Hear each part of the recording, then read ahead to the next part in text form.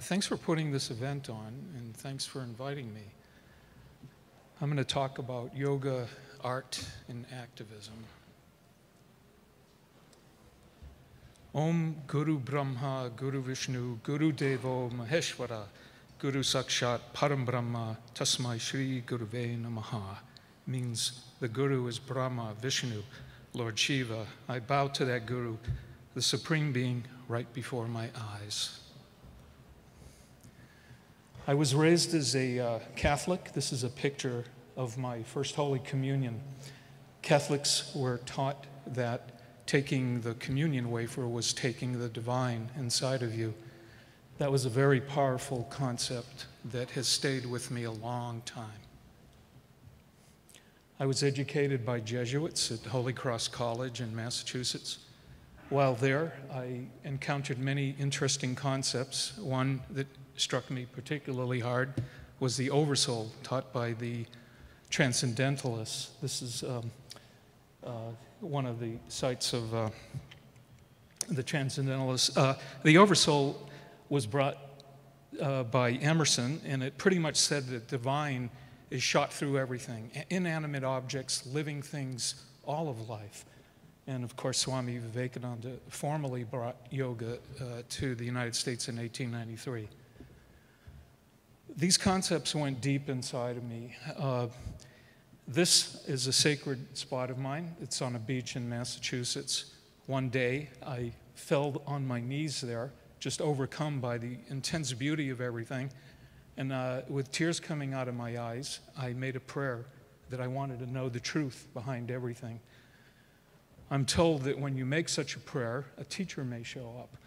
Just a few weeks later, I got a picture of Sri Brahmananda in my Holy Cross mailbox.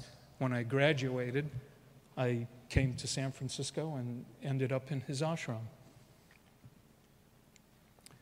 While at the ashram, I got involved in some art projects right away. This was a silkscreen poster that we made, a 12-color silkscreen poster registered with lasers. It's a chakra poster. And I was also exhibiting some of my artwork at the time in a San Francisco gallery. Guruji, my teacher, had many interesting speakers at the ashram. One was Greenpeace activists. They encouraged me to get involved with them as a filmmaker, and they even allowed me to come on the ship and do a fire ceremony, Vedic fire ceremony, that I learned at the ashram. In 1983, I used those prayers for safety for the crew and success for the mission. This was to save whales at an illegal Soviet whale expedition, and given the dangers we faced, the mission was a resounding success, and a film that I shot ended up on 60 Minutes and all the news stations at the time. Satsang magazine did a story of it. This is a picture of myself with Guruji at Hawaii. I was working for Greenpeace as an undercover filmmaker, trying to make sure that they protected humpback whales. My reverence for life and respect for high places literally brought me to a high place. In 1993, while listening to Guruji's chanting of the Yoga Sutras on my Walkman, I came to the summit of Mount McKinley, the highest mountain in America.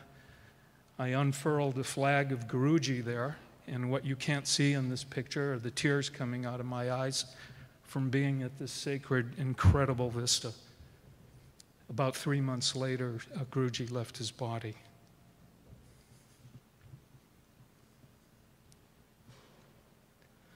In 2007, I wanted to do something to call attention to the victims of 9/11 and also the victimization of the truth itself. I built this nearly 2-ton truth sign and brought it to Burning Man. At Burning Man, I did 2 kinds of fire ceremonies. I burned 80 pounds of thermite under the truth sign.